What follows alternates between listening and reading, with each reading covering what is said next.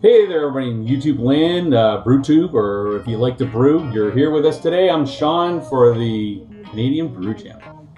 This is my brother-in-law, Steve. Hey, everybody. Hey, he's here to help us do a tasting today. Yes. We are going to taste a local brew place that just opened up about a month ago. And the name of this stuff right here is Chicken Man. Not going to go into it too much about the Chicken Man in Georgetown, but if you are watching this and you're from Georgetown, you've been here more than about 15, 20 years, you will know who the Chicken Man is. There was actually this guy who used to pedal his bike around in the 80s and 90s with a chicken on his back of his bike and on the front of his bike. And legend says that he still runs today. But we haven't seen him in a long time, so enough, I digress. This here is an IPA. This IPA has an IBU of 30, was it 35? Yep, 35. I've had it before, Steve has not had it, so I want his info on this, his input on what he thinks of this beer. So here's your beer, Steve. Thank you. Another shout out I'm going to give to the Urban Winery and Craft Brewing Supplies right there that I like to go to in Guelph, right by Victoria Street and Highway 7. What do you think about the packaging of that, Steve?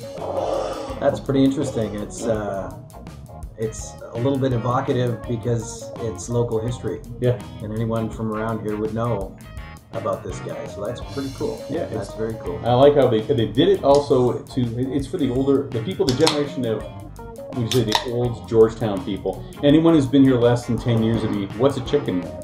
So let's pour ourselves a glass here. Yeah, so they opened up about a month ago, and they're right in Georgetown, right in the train station parking lot on the south side. The first thing I see there, it's got a nice little head on it. Yeah, it's nice color. Yep, nice and clear. A little bit of a haze, but little cloud. Yeah, but that's a little bit, that's good. That's more flavor. IPAs are not supposed to be straight through clear either. You gotta smell it. It's nice. Yep, you smell that. There's like a little bit of a sweetness on the nose. There's not really a fruitiness, but the hops come through. That's really nice. I'm going in for a dive. Cheers. Cheers. Oh, hey, what do you think of that?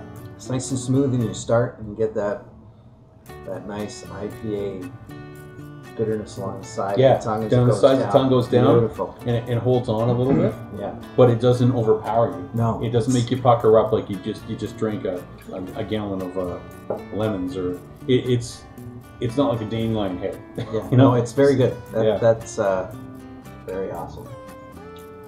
So yeah, my wife likes these, unfortunately. she's been drinking them. I mean, some of you guys out there are like, oh, my wife hates IPAs. She only likes, like, you know, lagers, Canadian, things like that. But unfortunately, my wife does like my beer. So it's a good thing though, because when I spend money on this hobby, she's okay with it. And that's good. That's right. Don't be fighting over that. Yeah, this when I first tried one of these, they have a Kolsch, and they have this IPA. And they had a red ale that I tried, and the fourth one I think was a stout, wasn't ready yet. So when I tried this one, I tried it after the Kolsch. I should have tried the Kolsch first.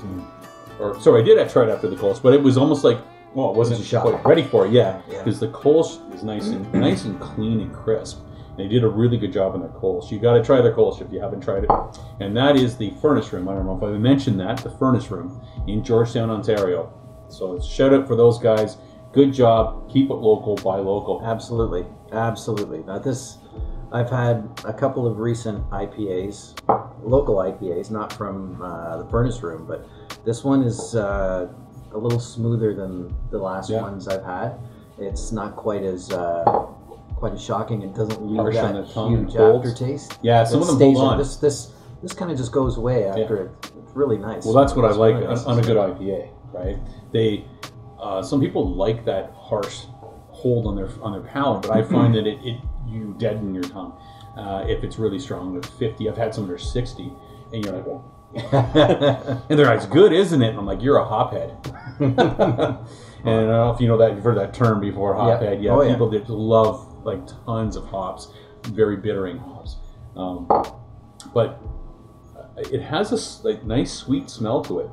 It does. I don't smell a tartness to it. No. It's very clean. It's very good. Yeah, I could drink that all day. Yeah. This is definitely a beer that I think I could drink in the summer, fall, winter, and spring. Because I've had there's some beers that are so smooth that you could drink them in the summer, but in the winter you're kind of looking for something different, like a stout or a porter. Yep, something with a little more grip to it. Yep. Because of that bitterness. This is right in the middle there. It's nice. It is.